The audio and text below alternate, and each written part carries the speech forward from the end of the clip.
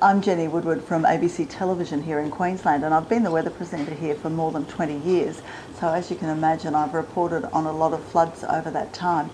Last year, at the beginning of last year, I went out to Longreach, and that was for Australia Day, and it was around that time they had those big floods out at Emerald, and that was the time when one of the big coal pits filled with water, and it took them a very long time to drain it. Perhaps they're still trying to do that, I'm not sure.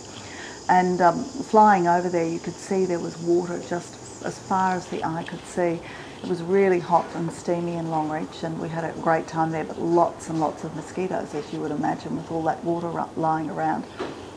Somebody, one of the locals, had one of those fan boats that you see in the Everglades in the States, and they were trying it out. So we had a trip on one of them and went right over all of this flooded area.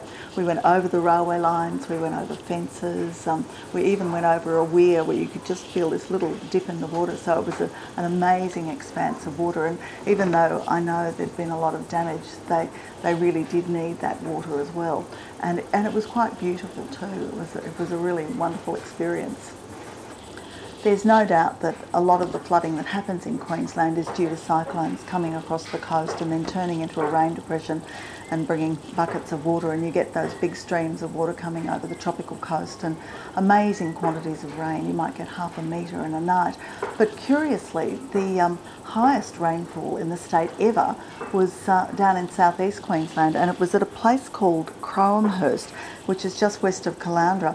That happened on the 3rd of February in 1893, and they had a whopping 907 millimetres at that time, which is just an incredible amount of water. And then back in August in 2007, Coops Corner, which is not too far from there, had 772 millimetres.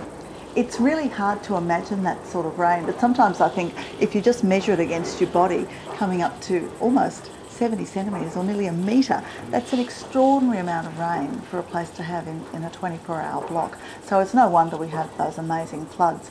It seems to not matter whereabouts in the state, it can happen from right up in the tropics to right out in the southwest corner. If you live in Brisbane or you're a Brisbaneite, it seems to me that the flood that everybody talks about is the 1974 flood.